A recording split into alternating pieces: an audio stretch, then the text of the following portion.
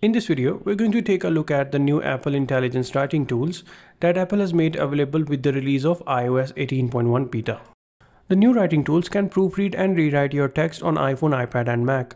The feature is well integrated with the stock keyboard of iPhone and is available almost everywhere on iOS, including the stock and third-party apps. With these writing tools, you can perform actions like rewriting a text in a friendly or professional tones or make the text more concise. You can also ask iOS to summarize the text, gather and write key points, and create lists or tables from the text. Using the writing tools on iPhone or iPad is very easy.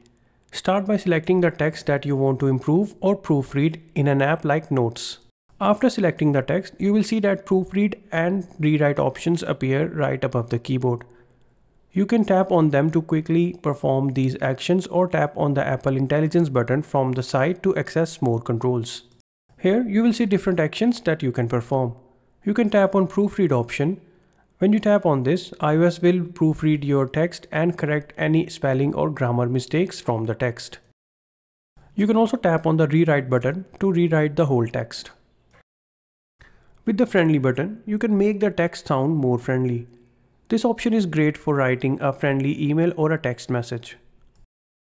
The professional button will make the text sound more professional to the reader.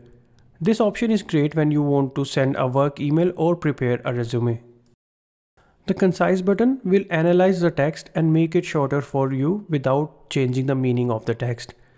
It can eliminate unnecessary information from your text. At the bottom, you will find a summary button. When this button is tapped, iOS will prepare a summary of the text that you have selected in a few lines. The key points button will analyze the text and display key points discussed in the text in a neat way. The list button will convert the paragraph into a list, making the text easier to read.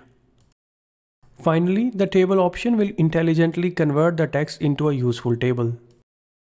A great thing about the writing tools feature is that it is available almost everywhere on iOS, so you can access it in any stock app or third-party app that allows text selection.